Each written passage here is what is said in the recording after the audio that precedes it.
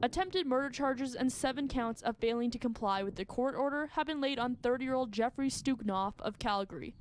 This after he allegedly stabbed a woman inside her home in the 300 block of Quarry Way Southeast multiple times. The woman received help from neighbors before being taken to hospital, and the suspect fled the scene and was later found by police at the Travelers Inn along 16th Avenue at around 9 p.m. Friday. It wasn't until 1:30 a.m. when police finally gained access to his room after several hours of failed negotiations. He was taken to hospital for precautionary measures and was charged. He will appear in court on July 18th.